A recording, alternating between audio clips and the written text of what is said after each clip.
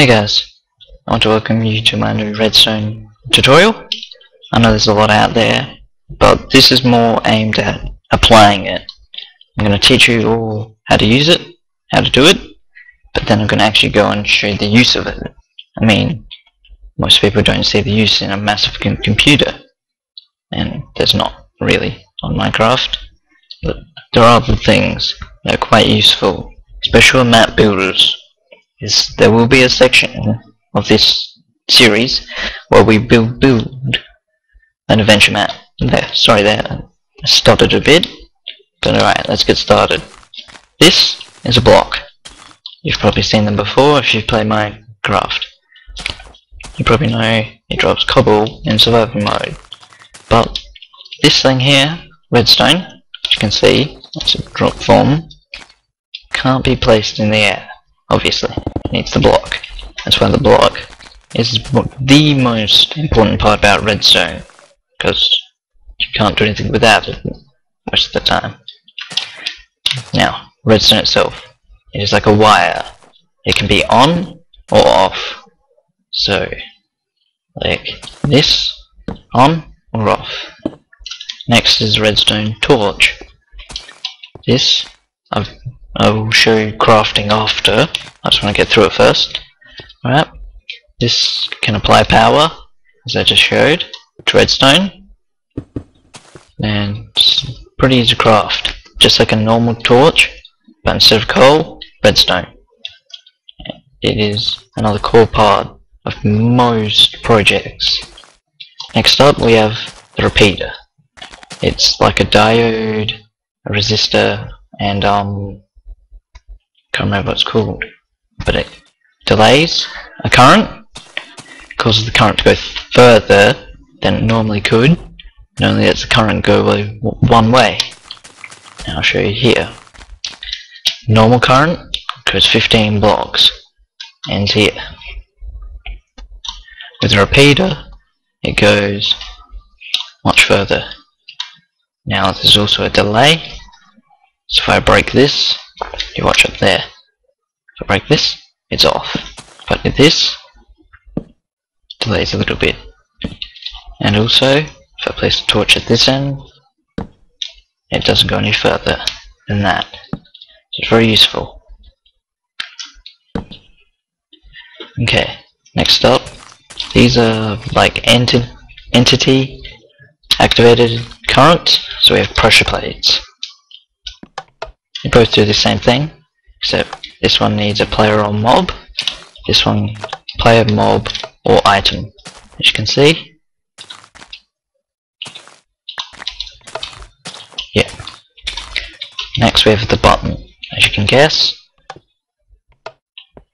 it stays on for a short while, and it turns it on. Next we have a lever. This is like a light switch. Once it's on, it stays on. You can place redstone there, well, there, pretty much anywhere around it, even below. Okay, next is, this is for minecarts. It's a pressure plate, but with the minecart, basically. Come on, break. Work somewhere. So those are inputs. Those are the most basic. There's a few tricky ways you can do it. I'll show them later. Not in this episode, later in the series. Okay. Ooh, lag. Okay. So now we have, these are basic output. I'm sure you all know what a door is. This is an iron door. Can't obviously be opened with your hand. And we have this, which is just, and then it causes the minecart to shoot off. That needs redstone. Okay, let's go over here and show you just the basics.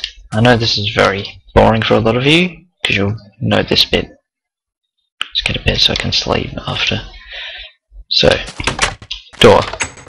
Don't really need a lever, but it's useful. These obviously do. Can't get through. That closes automatically. And yeah, pretty boring stuff. Same deal with the pressure plate.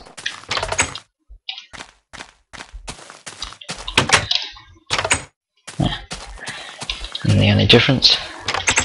Oh, there we are. Okay, and now, so you should probably all get that. It's pretty basic. The next, this is the more tricky bit. Not so tricky for me, but maybe for some others. It's a minecart open door. Press the button, it opens the door. Oh, damn it. We can easily reset that. Not like that. Minecarts annoy me. And then it's open forever. Okay, I'm just going to sleep quickly. I haven't got single player commands on yet. Well, I probably won't because 1.3. There's a few things in there I'll go back to talk about. I'm going to break that. Let's keep it down. So, next thing with repeaters, I had one over there to put current in the door. It's creating dual lock time systems. They don't, well, it's not a lock, but you have to do it, you have to time your run precisely right to get through. So if you watch, okay, ooh, I've got some Battlefield 3 updates going in the background, so sorry about that. If alright, Blair, distraction. So if I press this button, but just mosey on down, I won't make it, obviously. I could just mine through, but that's not very sporty. So that's pretty much basic. That's how the repeaters work. Now you need this here, because otherwise, oh, it does open actually. Why did I put them there? Oh right, timing. Duh. It's just a timing thing. To give you some time. I forgot why I had them there. But anyway. So now that's over, I'm going to show you the next few things. These are inverters. Basically, if I turn this on, it turns the current off.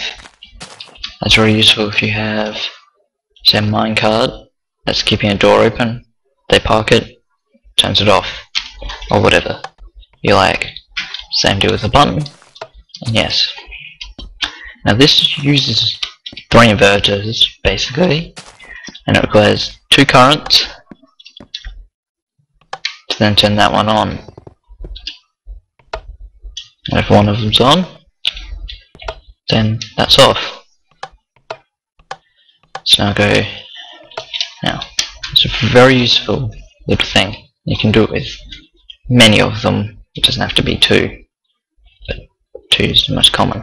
Now over here, there's something a little more complex.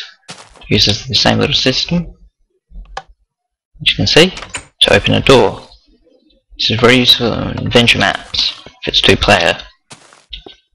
If they're 2 players in different places, then they both have to drop an item,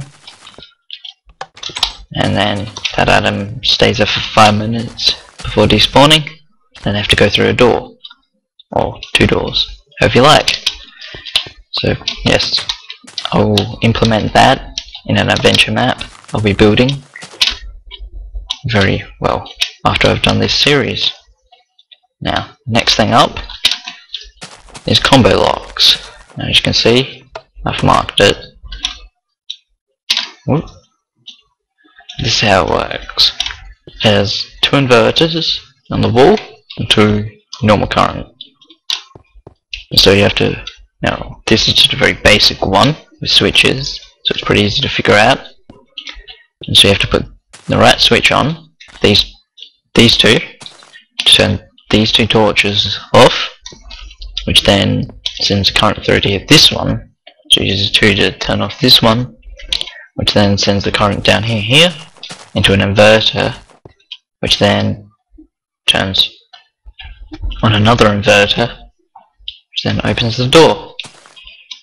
It's very simple, but very useful. So, on, doesn't do anything. You can go like this, Doing that doesn't do anything. If I have those two down, you can walk through. Yep. So that's it for this episode.